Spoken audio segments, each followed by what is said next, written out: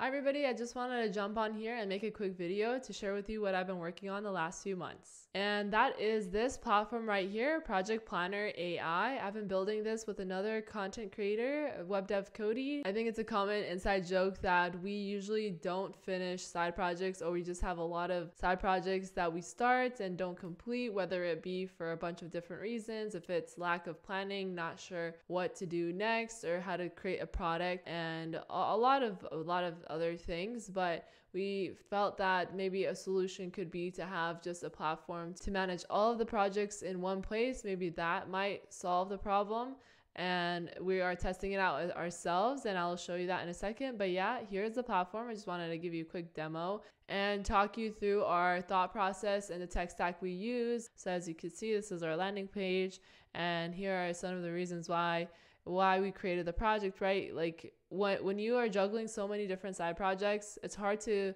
catch up where you last left off, or switching in between projects. There's a lot of time that is wasted to try to catch up to speed, or what items are priority and whatnot. So we wanted to streamline that process and make it easier. Yeah, and then if we go to our dashboard, this is what it looks like. So this is my current dashboard and all the projects that I've added and that I'm working on, and the status of them. So one project that I've been live streaming a few times is Tech Stack Finder, and these are some of the items. We are still improving the platform, obviously, so just bear with us, but it's a lot of work that has been put in and thought, and we are continuing trying to see if this is a viable solution and whatnot. So here's the plan that AI generated for me.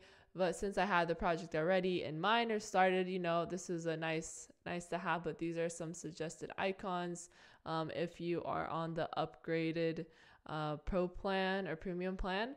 And these are some other competitive analyses for things that already exist out there, which is pretty cool, which would save me time, or see what other people are doing. And here's some design options that they gave me and whatnot. And here are some work items, things that I've been working on and need to do or have in progress, and resources. I could put any other resources here rather than have a bookmarks within my browser. I could just go here and it would be easy. Per project, I know where all my links are and whatnot. And we also have a file section, so if we have any files that we want to store, it sort of acts as a Google Drive, but just in one location. And we also have a lot of different other features like finances, how much it costs to run it. And we are still trying to improve, the things that we have. And we have an in-app messaging feature. So if you are working on an app or a project with multiple different people, you could have all the messages in one place. So these are just ideas that we've thought along the way. And also recently we implemented a dark mode that you can see here. And if you want to delete the project, of course, you have the option to do that. So just implementing basic CRUD operations and whatnot. So let me walk you through what our tech stack right now is. So our the framework that we're using is, so let me zoom in a little bit. Yeah.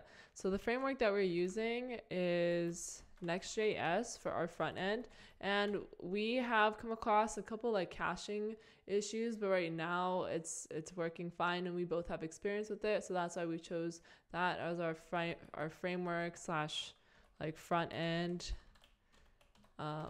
stuff. So Next.js, specifically 14 with the app router. And then for our backend slash database, we are using a platform called Convex, which Cody has introduced to me. It's a really awesome platform if you want to go check it out.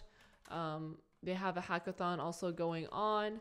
But yeah, this is their website, the only decision for your backend, and you can do everything in here, set up your schema, and it's it runs its own server when you deploy it, and you just create a project within their platform, and that is what we are using at the moment. And it's also real time, so that's cool. If there's any if you're, I said, working with another teammate, then you could see in real time the updates that they've made, and you don't have to set up anything extra. And then for styling, we are, of course, Tailwind, CSS, as well as a shad cn UI, which is a very popular component library.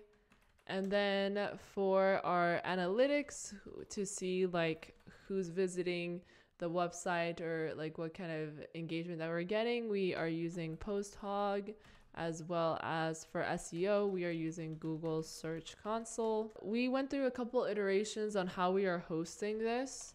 We were using initially, I think we started, I don't remember if we tried Supabase first, but then Cody set up, or we used SST and AWS. SST is a tool to deploy our project on AWS.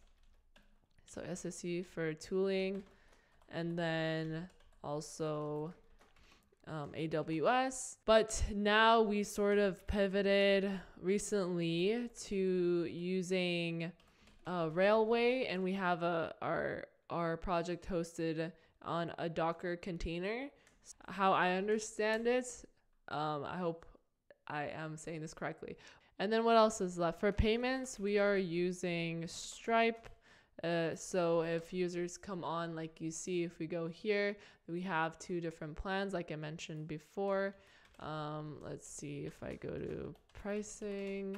This is what it looks like. We got a free plan. In the free plan, you're able to create one project and you have access to most of the features except the AI features. And then if you upgrade to the premium plan, then you get that feature. So we built that with using Stripe and Stripe webhooks. And then what else are we using? What else do we have? I think, yeah.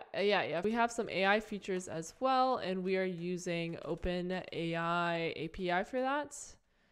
And what else? And we are also actually using our platform to manage the status of what we have. So we have a Teams, and it's us working on it together. And this is like all of the work items that we have left that we need to do, and some of the feedback that we've received from users. So we are trying to knock it out one by one. Forgot for emails, we are using Resend, of course. And the emails are specifically for like invite collaborator emails. This is the tech stack that we've been building upon. And our goals are to try to now focus more towards improving our current features and making something that is useful. And like I said, hopefully solve the problem of forgotten side projects, or at least, make progress on them and achieve your goals and help you, with either having a better resume or, making side income and all that good stuff. So yeah, that's what we've been working on. It's been a journey. It's been awesome working with someone else. So highly recommend, if you could find someone to collaborate with a project on. But yeah, hope this was like sort of insightful. And yeah, that's it. Thanks for watching. If you have any questions or want to try it out, please feel free. Like I said, it would be really helpful. And yes, that's it.